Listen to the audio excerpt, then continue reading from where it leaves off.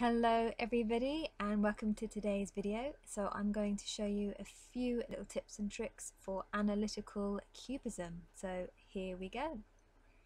So basically what I'm doing is I am working from a reference photo which includes a wine bottle, a glass and some grapes.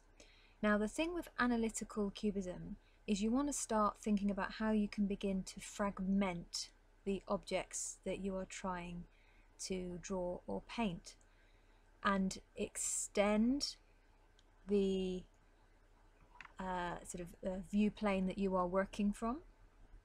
Also think about overlapping some of the shapes, continuing the shapes, and often in this form of cubism you'll also be using a rather muted palette, which is what I'm doing here. So there's a lot of maroons, reds, pinks, and I'm extending a lot of the shapes. I'm continuing them on, and I'm just sort of having a little bit of play around with some of these shapes that I'm working with. Now when it comes to cubism, some of you might know particular artists in particular that started the movement: Pablo Picasso and Georges Braque. Now Georges Braque especially is very well known for analytical cubism and extending, overlapping and showing three-dimensional objects in a two-dimensional way.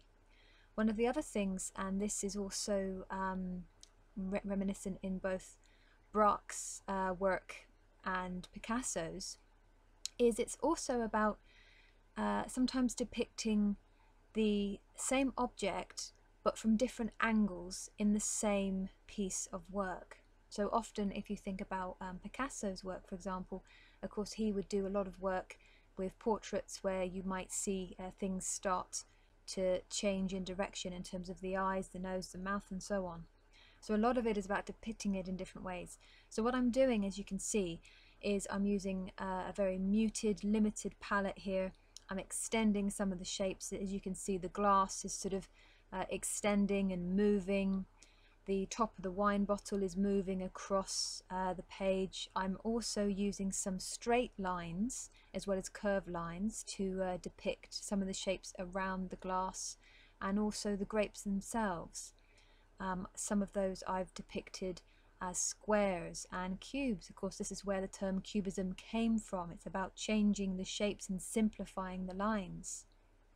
Okay, so it can take a little bit of getting used to, particularly if this is a new art movement to you, but it can be a really fun one to try. So I hope it gives you some ideas.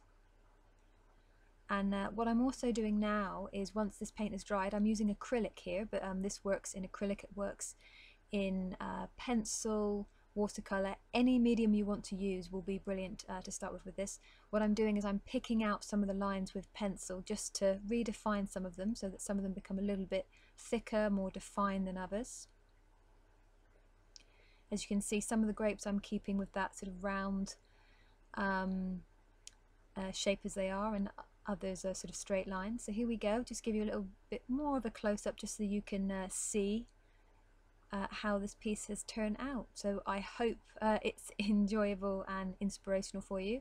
Please do remember to like and subscribe to my channel. Check out my other videos as well. I have all sorts. I will see you soon.